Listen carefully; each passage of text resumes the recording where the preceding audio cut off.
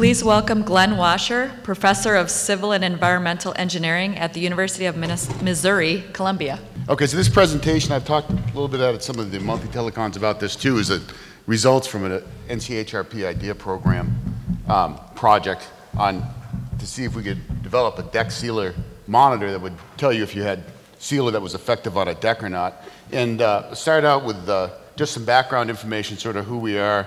So just to explain this, because it's done by a company called ThermalStair, which is a company I formed with a colleague I'd worked with for many years, Paul Fox.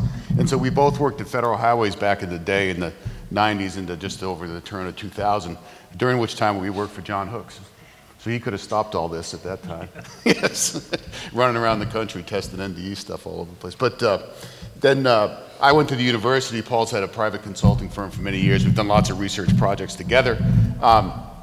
He had an SBIR with Federal Highways on thermal methods to detect coatings. Anyway, so he's got a private business, and he was doing this SBIR with Federal Highways on bridge coatings, paints, detecting defects underneath coatings with infrared thermography. And we took that technology and we applied it to bridge decks using a lot of the same algorithms to find subsurface defects, and I'll cover a couple things about that. That seemed to work pretty well, so we formed this company, ThermalStair. So for me, I'm basically a university guy, an academic, and this is kind of a side gig for me. For Paul, it's the main thing he does. Just what we'll talk about today is what the problem we were trying to address was, a little bit about the background of it and the history, and then essentially what the testing we did during this IDEA project. Our expert panel from couple different states, folks probably know a lot of these folks, but Ryan might even be here. Ryan Martin and Ryan Bowers we're state DOT folks from Missouri and Wisconsin. Jeff Milton, who's with Virginia, and Patty Leavenworth, who's with Massachusetts DOT. We're on the oversight or expert panel for this, which all IDEA programs have. I won't spend a lot of time on the sealer because I think you're all familiar with it, right? The idea is that the sealers extend the life of your bridge deck, but you don't know when to reseal. There aren't good methodologies to test in the field to see what the effectiveness of that sealer was. And so our idea was, well, maybe we could do that with infrared thermography. And the way the idea really got born was we were doing some testing on a deck with this infrared system we use, which goes up on a mast. I'll show it in a minute, but it takes a big picture of a lot of areas of deck and takes lots of thermal images. And while we were doing it, this Rabbit device showed up that does stuff on bridge decks that they used for a while with LTBP, and started running around this bridge deck. And part of what that does is it drops a little bit of water on the deck to make a resistivity measurement. And so in all of our data, we had all this water that the Rabbit had put on. And you can see, like in this picture, over here, it's going down this lane, then later it's going down the next lane, and the water from the first trip is starting to evaporate. I thought, there's probably something there. What if we looked at water and watched how it evaporated? Could we do something practical and useful with that as a tool for evaluating bridge decks? Could we maybe determine if it was sealed or not? Because if you think about the idea of penetrating sealers, that you're going to protect the concrete from having water get absorbed into the concrete and seal the water out. And if that's the case and the water's sitting on the surface, then that you would just think would evaporate at a different rate than if it had been absorbed into the deck and then had to go by capillary action up to the surface and then evaporate. That those two things might look different if you watched them over time and looked at their thermal behavior. And it turns out it's true. This is kind of the end of the presentation up front, but we made these measurements. We started out first trying in the lab, and then a couple of field tests that I'll talk about, just to look at the rate of, in our case, heating after it cools down. So this is actual data from a laboratory test results. You apply water to the concrete and it cools off, and then it starts to warm up again as evaporation's occurring and completing, and if it's sealed, it warms up at a different rate than if it's unsealed. And this is on the left, some data from a laboratory, on the right, some data from the field. And so that's kind of what I'll be talking about, and then we'll go through backgrounds. That's kind of results up front. In terms of background, what is the technology that we're using? We're using this, what we named it ultra time domain thermography. So it's a transient thermal system. You put it up somehow above a bridge deck on a mast or on a light pole, or we have a cart you pull out and you launch a mast off the cart and it just sits there and it stares at the bridge deck. And we collect data every minute or less over a period of 24 hours. And so for thermography, which depends strongly on the time of day and the surrounding environmental conditions, well, we collect it all over 24 hours and then process that data to make images that don't really show the thermal data necessarily or the temperature, but they show the rate of change of temperature. And so it improves the sensitivity of it. And so the idea is that you've got lots of pictures of the same area over 24 hours and just the ambient environment's warming up and then cooling off. And so you can look at what the thermal inertia of that deck is. And if there's subsurface defects, you'll see those defects show up in this rate of change. And that's how that technology works. And it makes data that looks like this, kind of a plan view. You see about 240 feet from one position. You collect data over 24 hours, then process that data.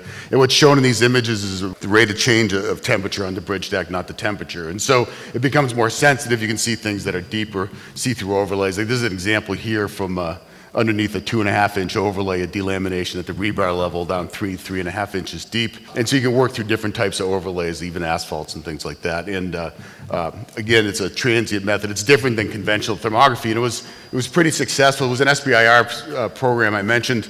It won an award as an SBIR success story and also a Tibbetts Award, which is an award given across all of the government agencies to the best SBIR programs. And this project developed two technologies. One looks at coatings, defects under coatings, and we took that same technology and modified it to look at delaminations in bridge decks.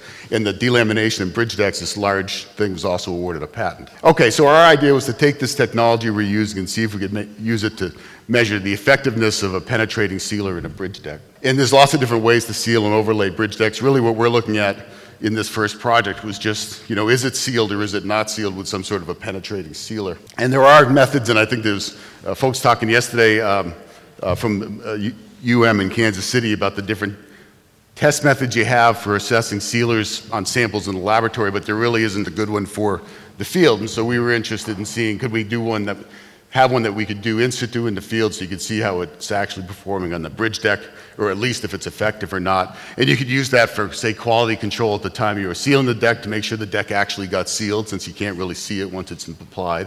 Or when to reseal a deck, how effective is the sealer at this point in time, in order to make decisions about what your preservation actions ought to be.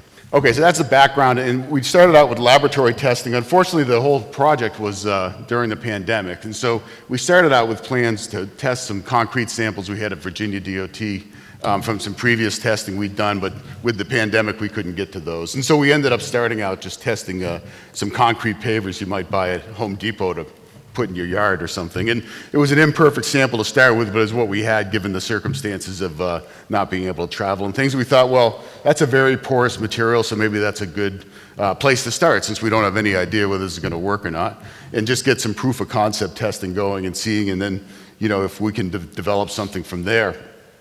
But it turned out that that actually worked with a little bit of muscle kicking around to it. To make it work. And so what we're showing in this first one is there's 6 of these panels shown there, but there's a duplicate set because we're researchers, so we're always into getting multiple results that we can repeat and average and things like that. So, and the 3 different panels here, one is totally unsealed and doesn't get wet. One is sealed and we're going to get wet. One is unsealed and we're going to get it wet. And the one that's totally unsealed and doesn't get wet is like a normalizing function. So we can normalize the data, and that's and develop an algorithm to try to find what the differences are. And so if we look at this here, this is again like what I showed earlier. You apply water, assuming that the water is cooler than the bridge deck in this case.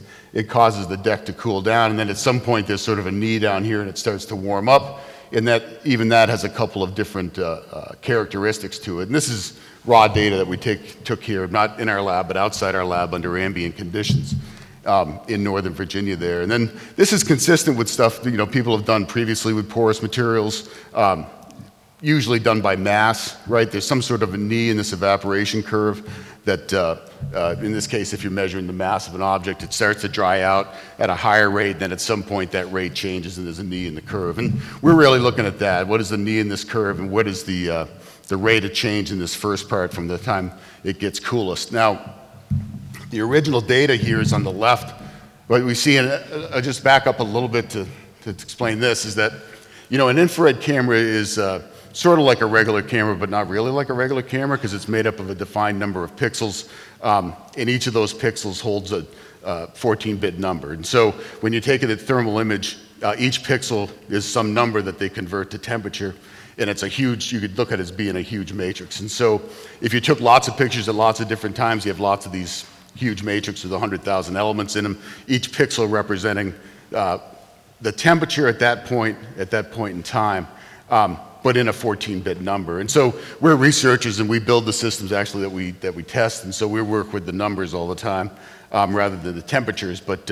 And so on the left axis over here is a photon count, because if you increase the temperature, the number of photons in the infrared range goes up, and that's what we're measuring. You can convert that to temperature. Someone was asking me yesterday, what are the units of this, and well, what units do you want? Right now we do it in IR counts, because that's a basic of how our system works, but you can calibrate that to a separate number if you wanted to. That's how thermal cameras work. They get it in counts, and then they convert it to a temperature to show it to you. So anyway, so this is what the raw data looks like for an individual pixel, which is what we do, look at one pixel or one group of pixels over time. And the horizontal axis here is time. As the time goes by and it begins to evaporate, we have to suck out of there the normalization function, and we end up with a curve that looks pretty organized like this, okay? And that's by taking out the normalizing disk that we have sitting out there in the same environmental conditions. And you see the same sort of data here with a kink in it, and there's an initial rate, okay? And so we really have an algorithm that looks at that initial rate right in that first window. And you can apply this across an image, but it's a little more difficult because there's a lot of noise. Here is 3 different tests sort of working from right to left. The red one indicates it's sealed, light blue is indicating unsealed, and then there's normalized one is over here on left that's totally blue. On top here is what the data looks like in a conventional infrared camera. If you just, we take pictures every 30 seconds or whatever time interval we choose, but they're all just thermal images. If you look at the thermal image, it looks like this. The 2 decks don't look any different.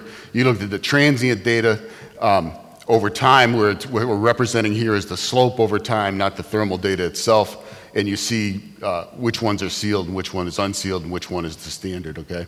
So we did that with the test laboratory sample. We looked at this in different ways, but mostly the rate in that first time interval from the time it hits the bottom till it comes up to the first knee, and compared that for unsealed and sealed decks. And so what you see in this graph here is the unsealed regions are these orange ones, and the sealed regions are the gray ones, and then this little brown one here is the ratio of one to the other. And so in these different tests, we get different magnitudes, but the ratios stay pretty consistent. So you can sort of think about that being normalized, that we've got a higher rate in a sealed deck than we do in an unsealed deck, and that's pretty consistent across different positions.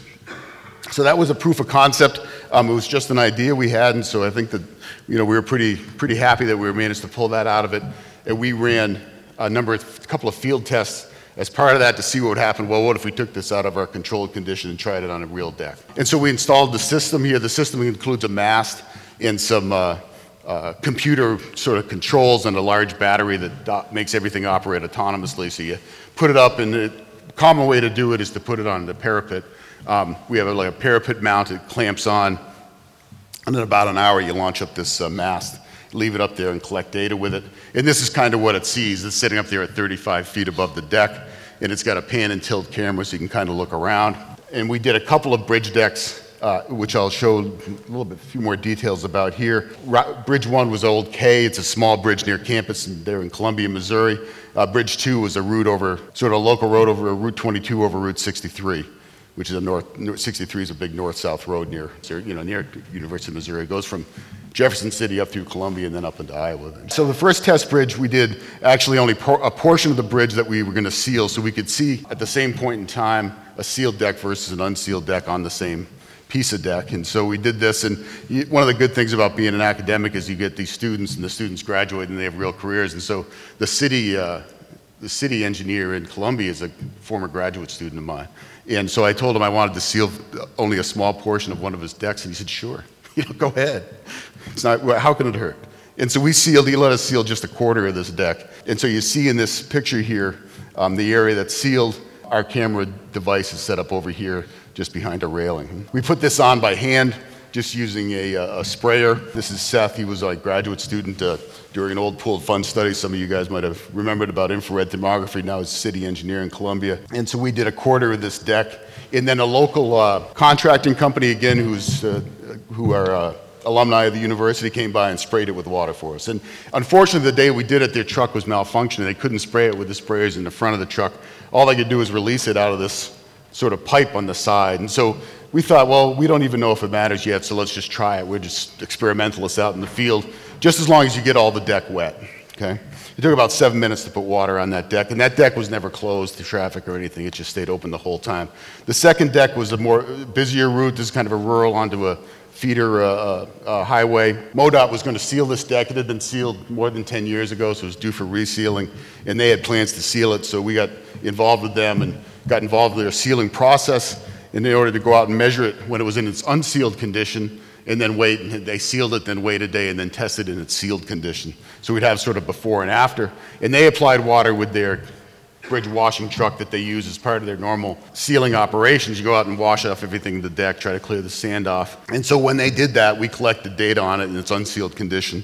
And then they came back and for us, they wet the deck again once it had been sealed. And there was some traffic control for when the water was actually applied, but then it was pulled off and the bridges were open to traffic. Quick summary of the results, and we look at this in terms of final results. And so, as I mentioned, we wrote an algorithm that goes in and automatically looks at these pixels, that we define a range of like 1 square foot and look at all the pixels in that square foot and define whether it's sealed or unsealed according to these rates of change. And so we didn't change any of that for all these tests or what the thresholds were. We just ran it to see how it was going to work out. The green boxes here are where there is a sealed section of the deck and our algorithm says it's sealed. A red box means it's unsealed and our algorithm said it was unsealed. We had a couple of places in the unsealed that are kind of difficult to see. I think there's 3 of them where we couldn't make a decision based on our algorithm. It didn't show a result that made sense. So there was some noise in that, but we did see a consistent ratio of the sealed to unsealed decks in terms of the evaporation rate. And they were slightly different in the two lanes, and we're not quite sure about that. Why that was actually. And then the second deck, which was totally unsealed when we began, these are the results of data we collected when they washed off the bridge deck. It came in as unsealed, and according to what our algorithm was, again looking at the slope in this first section and what the rate of change is during the warm-up. And this was pretty bad weather for this testing. It was actually in November. It was very windy. So we were happy we were able to get a result out of that at all, not knowing too much about it. And then they sealed the deck. We waited a day or two for that to cure, and then they came back and they re-wetted the deck. And we ran this algorithm again, collecting. The system just stayed in place, mounted on the side of this parapet here.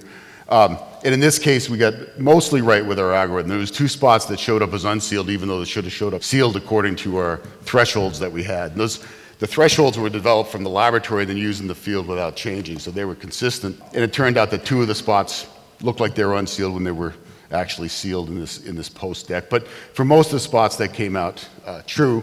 And then you look at this, we did get different, slightly different values, but the ratios of the 2 maintained pretty consistent. And you can see there what we used as the sealed threshold. And again, we use that consistently through both our tests and our laboratory tests. If you just look at these 2 sealed versus unsealed together, in the unsealed condition, we got 100% of those spots right. They were all below our threshold. In the right-hand side, the sealed deck, we got the majority of them correct. 2 spots, 2 regions in there turned out to look like unsealed decks. That sort of shows you the research. I think our key finding was we were able to develop this method, which started out as just kind of an idea, which is a good thing for the IDEA program. There weren't any methods to directly measure sealers on bridge decks. We developed one. This worked in the field pretty well. It was about 90% accurate according to our first 2 field tests. And that may be a number that I never changed, because that's a pretty good number. So 90% for the first time out. So there was a couple of inaccuracies in there, but generally it worked pretty well. We developed a procedure and algorithm to implement the method, and we did a couple of in-service highway bridges. Our testing took a few hours because we didn't know what we were doing, frankly. We were trying this, but it was less than an hour to do it in the end. Wet it down and then watch it dry, and it dries within an hour to run the whole test. We collected data for like 4 hours, but 3 of the hours turned out to be not what we needed. What we needed was the thing that happens in that first hour when it hits the base and comes back up. Implementation of this technology, well, one of the interesting things you could do with it was you could evaluate your sealer and look at the delaminations in the bridge deck at the same time, because since it's exactly the same technology, all we're doing is we're using all the same hardware and software and everything to collect data that we do to find subsurface defects or delaminations. We're just applying a different algorithm to the data when we get it out on the other end. It could also be developed as a localized tool if someone wanted to do something less large in scale. We do our technology sometimes for a smaller area, like this is looking at coatings at a Navy ship around where the F-35 lands to look at defects in the coatings where the F-35 lands. So that's a real localized measure. You could see this, okay, you could do this on a smaller thing with a handheld camera.